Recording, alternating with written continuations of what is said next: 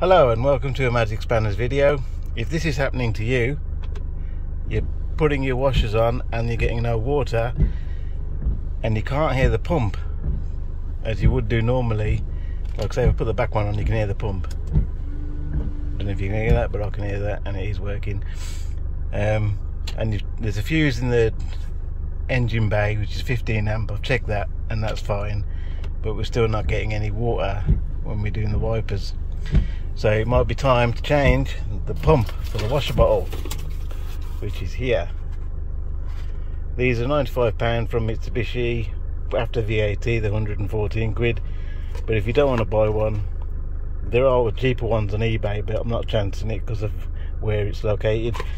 If you don't want to buy one, the pump for the rear washer bottle is the same as the front one, so if you want to save money you can do by just swapping the washer pumps over. The fuse for the washer pump is located in the engine bay and it's there.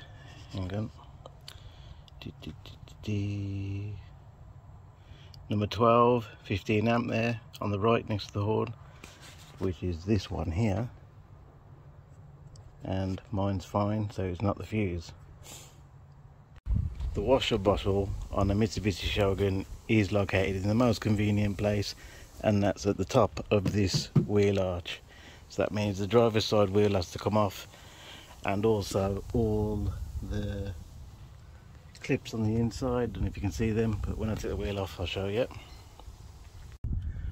So we've got the car jacked up, and for safety on the axle stand as well. So we've got to remove the driver's side wheel. So let's get on with that.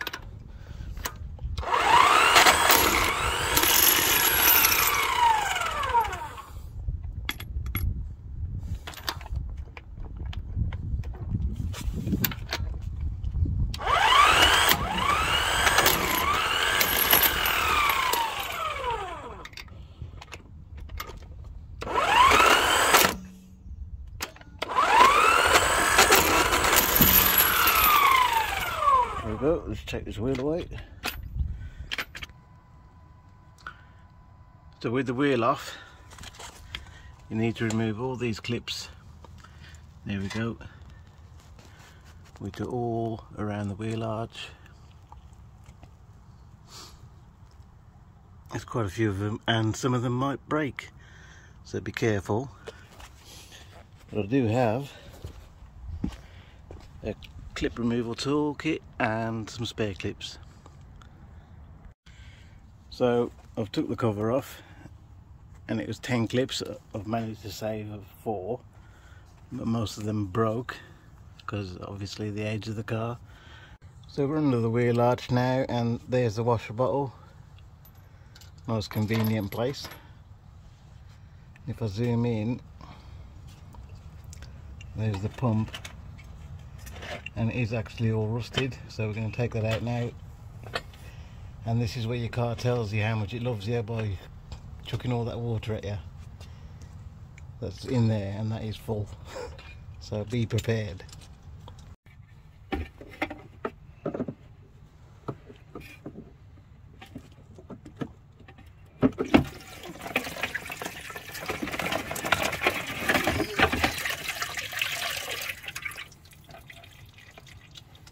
That one is bad.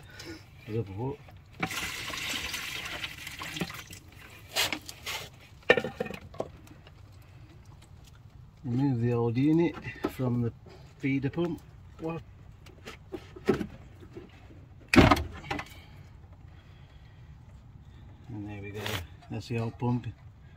You can see it's all rusted up and knackered. The pump that Mitsubishi has given me is just a bit bigger. Hopefully it'll fit. And that's my old one compared to the new one. I'm just going to fit the new one in now. So we put the feed back onto the washer bowl. Where's the clip gone? Clip's here somewhere. There it is. Put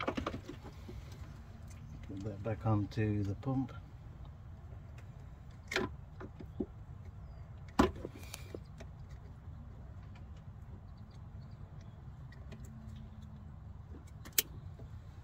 and the whole thing just slides back in to where it came from. Hopefully a bigger pump is not going to be a problem.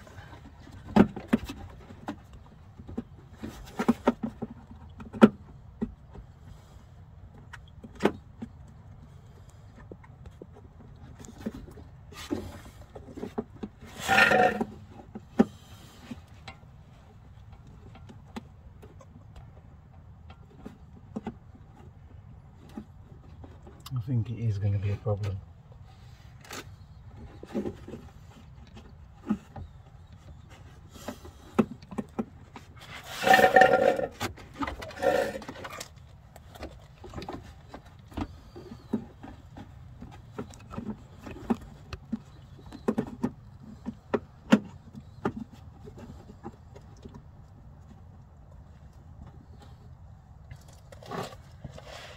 Get big red on the case. There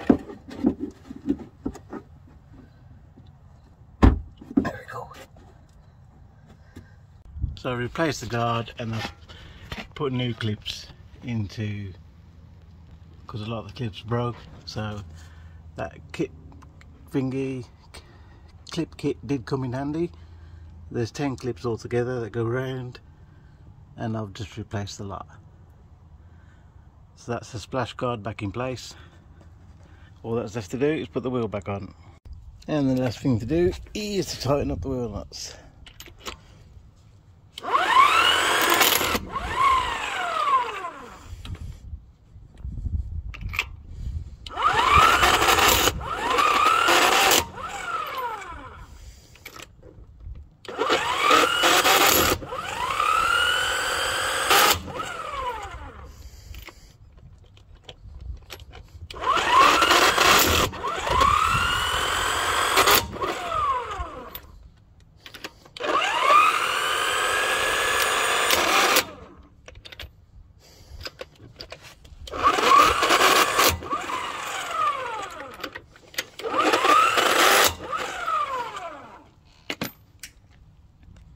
All the work's done, all that remains now is to bring the jack down. Doing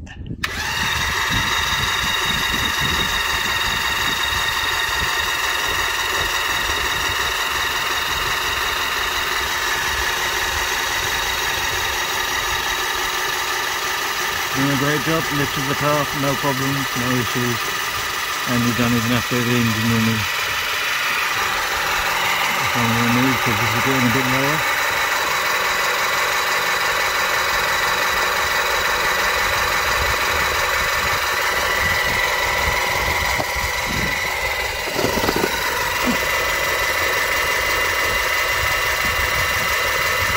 Really impressed with this bit of kit.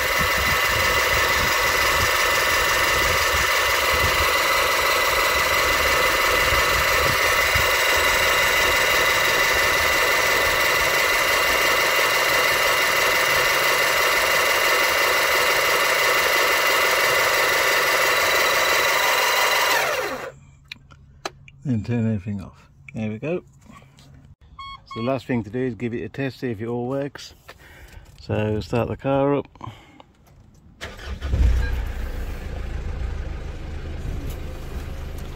There we go. And that's how you change a washer pump on a Mitsubishi Shogun. Ta-da! Hey, baby!